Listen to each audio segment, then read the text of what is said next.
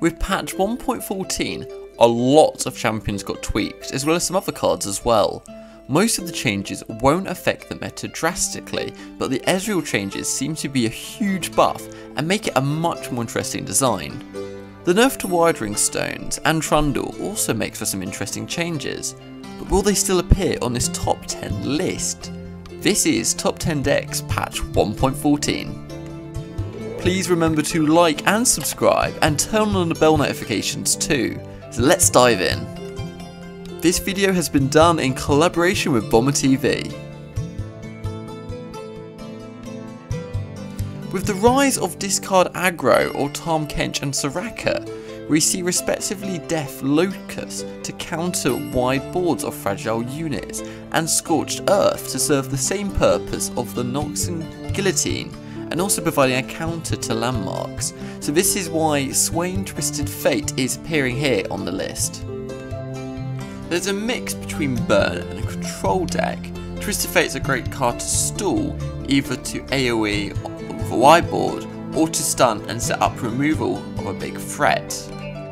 Swain is your finisher, but only if combined with the Leviathan, which is much more important than Swain himself. It gives you a way to trigger his Nexus damaging trigger. The other cards are pretty straightforward and just removal tools, which are also needed to level up Swain. A notable card is Noxian Guillotine, and it's so easy to basically deal damage with this card, and you can set it up nicely with Twisted Fate or Make It Rain, to the point where you can spend a turn to remove their board, and given that on average you're removing something which costs more than 3 mana, you get the upper hand in that trade.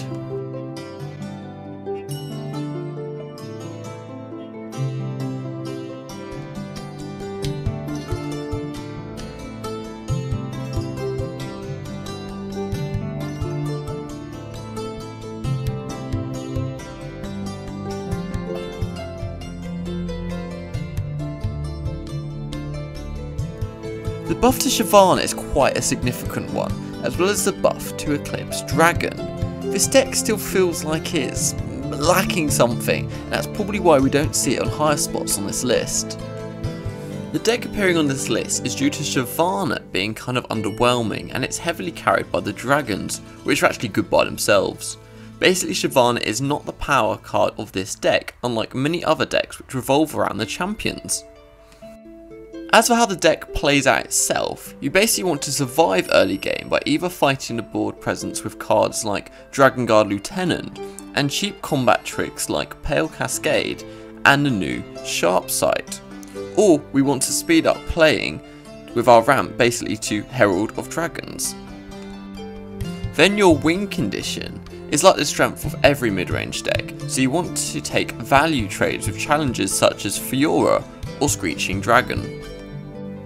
You also have many strike cards at your disposal, like Single Combat and the Strafing Strikes generated by Shyvana. And then if that's not enough, you also have your finisher cards in the form of Infinite Mind Splitter and the Sky's Descent. On a side note, there's also always the Fiora win condition, which synergizes really well with all the strike cards naturally included in this deck. Overall, this is the first mid-range deck in a long time, and it feels like it's also nice to include a new champion. If Dragons and Shyvana will get more love in the future, this may well jump to the top of this list, so keep an eye on this archetype. This is your standard Flare Shadow Isles control deck, featuring the new Feel the Rush card, which came out with the NDA event. It's quite an expensive deck, featuring 6 champions and 5 exotics. It's also quite expensive mana wise too, with 12 cards costing 7+ mana. With this deck, there's not much going on. You simply control the board against aggro strategies with AoE such as Avalanche, Withering Wail and Icequake. You can also heal with some of your other removals such as a Vile Feast and Withering Wail. This is where the Shadow Isles thrives at keeping you alive to that late game control peak. Ram thanks to Wyrdying Stones and Catalyst of Ions. Wyrdying Stones is still a solid option and needed for this deck despite the recent nerf to its health. Later on, your win condition is Feel the Rush or Call of the War Mother in other variations of this deck. You can feature either card depending on which of these finishes you prefer. It isn't recommended having both of these cards, otherwise your hand will be filled with basically too many expensive dead spell cards in your hand in the early game, which you obviously won't be able to use. Failing this, simply overwhelm your opponent with Trundle and Tryndamere, and use Atrocity to finish things off as well. This is Tahm, Kench and Soraka Star Spring. It's a control deck with a very low average mana cost, with everything costing 4 or less mana. It's also the first deck I'm reviewing that has a landmark. It just so happens this landmark is pivotal to the deck succeeding. Some changes here and there in the meta made it possible for a sleeping archetype like this one to finally shine. This deck has several options to go for the win. Pure value is generated by both Soraka for a fantastic healing, and also by Tahm Kench removing a unit per turn, whilst you can also heal him with Soraka to keep him alive. Alternatively, you can go for a big Star Spring finisher, which in my opinion is the flashy way to finish and a fantastic way to flex in Legends of Runeterra. For those of you not familiar with the card, it heals all your damaged allies by 1 at the end of the turn, and if you heal 22 damage in the whole game, using any of your healing cards, you win the game.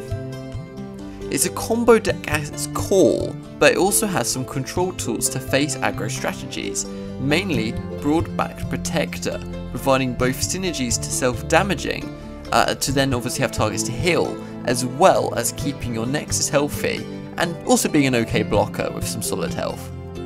You also have lots of tools to protect your combo pieces, such as Bastion for buffing and spell shields, Astral Protection for healing and buffing, Sunblessed Vigor for buffing, and Guiding Touch for healing and drawing. Loads of tools in this deck. This is a reliable deck which loses in the early game, or it's pretty much unstoppable if you do get past this early game stage. I know this seems a bit surprising due to the number of low mana cards this deck has, having a weak early game. Obviously decks that normally have lower cost thrive in this part of the game. Fiora Shen did not get hit in this patch, but due to the nerf to control strategies and the rise of aggro and mid-range, this is a fair contender in this meta. This is your standard mid-range deck featuring cards from Demacia and Iona. The main costs of the cards are spread in a typical way for a mid-range deck with a strong ramp to mid-game. Value and flexibility are the keywords in this deck. Take as many value trades as possible, which is very easy with challenges such as Screeching Dragon or even Fiora. Try to give your cards barrier with cards like Shen and Riposte. This should basically keep them alive and allow you to build up a strong army to win in your mid-game peak. Another way you can keep your units alive is through Quick Attack, and Young Witch gives you access to this, and she's actually one of my favourite cards with the Targon release. Link this card with a challenger such as Laurent Protege, and to basically have combats that suit you and to take out your opponent by obviously Quick Attack hitting them before they can hit you. There's also lots of tricks to take advantage and punish your opponent's play, like Single Combat and Sharp Sight. You also have tools to counter big win condition spells with Deny, and in some of this, Nopify, but this Nopify doesn't appear in the deck code I'm providing you today, and this obviously can deal with the smaller spells. And if value doesn't win you the game, you also have the Fiora win condition, which is easily achievable with all the protection the barrier archetype provides. Fiora wins a game when it destroys 4 units, which should be easier with barrier cards that you've basically got so much access to in this deck. Overall, it's a very solid deck fitting most playstyles and players. This is the deck we love to hate, and it's back. Mid-range Frostbite featuring Ashe and Sejuani. It features cards mostly from Freljord, but also contains 11 Noxus cards which work hand in hand with high powered cards and the Frostbite mechanic. This deck has quite a varied mana cost, with there being 6 cards at every mana value from 3 to 6. This deck has a lot of ways to start aggressively thanks to Omen Hawk and the Forest and Trapper mainly. It has also ways to refill your hand with a Varus and Sentry and Babbling Burge. There are many ways to remove big targets thanks to frostbite effects followed by culling strike, and wide boards thanks to the reckoning. The main win condition is Ash, often comboed with harsh winds, to make it unable to block most of your board, and obviously winning the game with just 3 attacks. Even though Trifari and Assessor got nerfed as well as the champion spell of Sejuani, this deck is still very consistent. Overall, this is a very solid deck, not as fast as other options, but definitely a high win rate and worth considering. Finally, we see this deck lose some consistency and be dethroned from the number 1 spot, but it's still of course a very viable deck. This is Pyro Aggro and it's been here for a while now, featuring cards from Noxus and Bilgewater.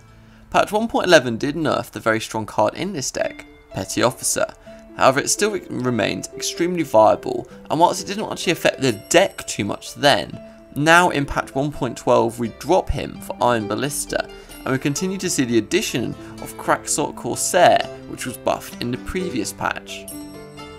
The power cards here are Misfortune and Gangplank. Even if Misfortune will have a very hard time leveling up here, she's just here to be a more consistent way to level up Gangplank and to make your board wide and threatening as possible during your attacking turns, whilst Gangplank can end the game with against wide boards and therefore making an aggro mirror much easier to deal with. This deck has a lot of ways to end the game with burn units like Imperial Demolitionist or Jack the Winner. You also have Zap Sprayfin, which is a great way of finding your burn spells like Noxin for 4 and Make It Rain. Finish off the game with the biggest burn spell in the deck, Decimate. Scouts has been staple since the release of Bilgewater, defining what the aggro strategy to beat is. This deck has an incredible curve benefiting from all the great units coming from Demacia. It's basically Mono Demacia featuring 3 copies of Misfortune. In patch 1.12 the playstyle of this deck has not changed much, but seems to have success due to midrange doing well in the current meta. On the mulligan, you always want to keep Misfortune and Quinn, as those are key cards in the deck, but it's also important to have your 1-drops, Fleet Feather Tracker in particular, so you can also swap your Quinn for a Lucian if you feel Lucian suits your playstyle better, so a little bit of flexibility here. You want to level up Misfortune as fast as possible, which is always great if you want to attack with your scouts. So don't worry about killing your scouts, because basically you just need to get those attack rounds in as much as possible. You also have a lot of ways to generate value thanks to your tricks. Ranger's Resolve to counter AoEs and get value trades on wide blocks. And you've also got single combat to remove their key cards, often getting a value trade by doing that. There's also Riposte as a way to shield from removal and deal bonus damage. And finally back to back, which is amazing if casted on your scout units, as they benefit from double the amount for that. Obviously they're getting 2 attacks, so double the bonus. Discard Aggro deck remains untouched from several balance changes, and so its popularity is continuing to rise with every patch, like this one, where it's finally getting to S tier.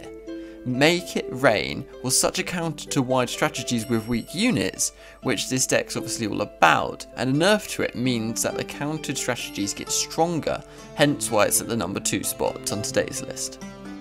This deck remains untouched from balance changes, so its popularity has continued to rise. Discard Aggro has seen a rebirth in some basically more recent patches, and it's still a good contender even in the Targon meta. It features cards from Piltover and Zorn and Noxus, with all but 2 cards costing 4 or less mana.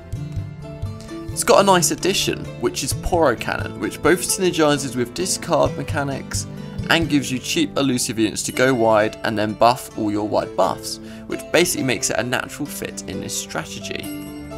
Also, it's not unusual to take your opponent off guard and discard cards like Vision or Flame Chompers in a moment where you're at 0 mana and your opponent does not expect any reaction from you, which can lead to some quite extreme punishes if you time it right. Other than that, the game plan has not changed from recent patches. Go wide early thanks to Rummage, discarding cards like Jury Rig or Flame Chompers. After this, then buff your wide board thanks to Vision or Arena Battlecaster. Finally, when you're running out of steam, refill with Augmented Experimenter, the most expensive card in this deck. Overall, it's a pretty fast deck, and its refill capabilities can make mid-range matchups easier, which have been popping up more lately.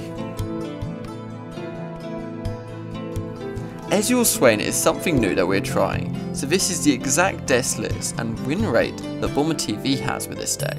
The general statistics are still analysed by Bomber TV, but he still believes this archetype should be the top despite his personal success with the archetype. So this is a bit of a Legends of Runeterra deck exclusive review for you that you probably won't see anywhere else, for a bit at least, until everyone else finds out about it. With that said, the insane buff to Ezreal made this deck in particular shine, as Ezreal was coming onto scene much earlier, and this means you have access to more Nexus damage triggers for Swain to stun the whole board. So this makes a deck which was never really that bad at all become even more relevant in this meta.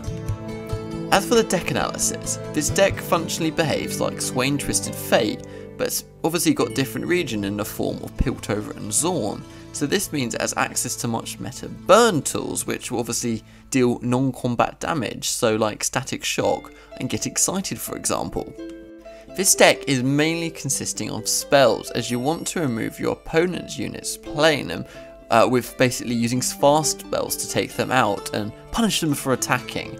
So if they develop instead, you can punish them for wide blockers such as House Spider and Arachnoid Sentry, stunning a threat or adding a blocker to the board to basically stall the game as long as you need. Then to finish off, slap on a Leviathan, Swain and or Ezreal onto the board, and the win should come very soon after this. So it's definitely a great deck and Bomber TV personal recommendation. So there we go guys, what do you think to the decks discussed in today's video? I know it's a little bit different analysing a Bomber TV exclusive deck, so I'd love to hear your thoughts on what this was like. So obviously 2 to 10 was as normal, but 1 we thought we'd do something a little bit different this time, and I know this is the video series you guys love watching the most, so I'd love to hear your thoughts in the comments. The data presented here is analysed by Bomber TV using MOBA Analytics. He's a Masters tier player with a background in game theory and game design. He took the most winning archetypes into Master tier, excluding ones with small play rates, analysed their key properties on why they are so strong. Link to his channel is in the pinned comment and in the card above. What deck are you having the most luck with so far in patch 1.14? I would love to hear in the comments. Up next is Best Meta Decks patch 1.15, taking a deeper dive into the best decks being used in the upcoming patch. Obviously Riot do a big patch every other patch, which is why I rotate between top 10 and Best Meta Deck series. Please remember to like and subscribe and turn on bell notifications too. See you next time guys.